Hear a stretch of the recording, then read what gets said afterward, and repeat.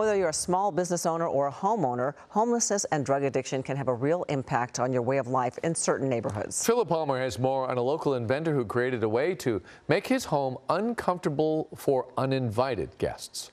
Reed Park in Santa Monica has been called the largest open-air drug mall on the west side of Los Angeles. Sprinkled among the park's basketball courts and playgrounds, you'll find people in the grip of addiction. At this 7-unit building in Santa Monica, just 3 blocks from Reed Park, it's not uncommon to face that addiction on your doorstep, which is why Stephen McMahon invented the Blue Chirper. I didn't think it was going to work. The Blue Chirper was created in the hopes of making this garage uncomfortable for anyone searching for a place to settle in and get high.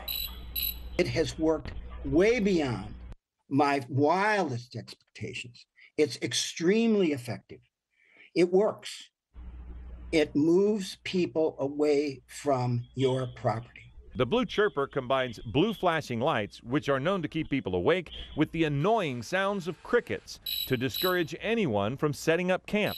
Activated by a motion detector, the results were obvious and immediate. The first weekend, I caught a guy, and he went back there, and he heard that, and he and his pal got up and just booked out of there. The Santa Monica Police Department has spoken with McMahon about the Blue Chirper, and while they don't have an official position on his invention, the concept is one they use and believe effective.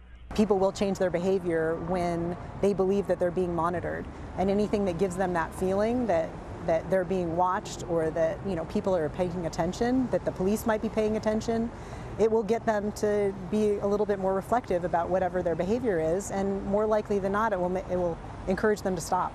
The first generation of the Blue Chirper was simply hidden in storage units in the garage. But with hundreds of people asking for one, it's now being developed into something to be placed near a home or business entrance, anywhere people might be unwelcome.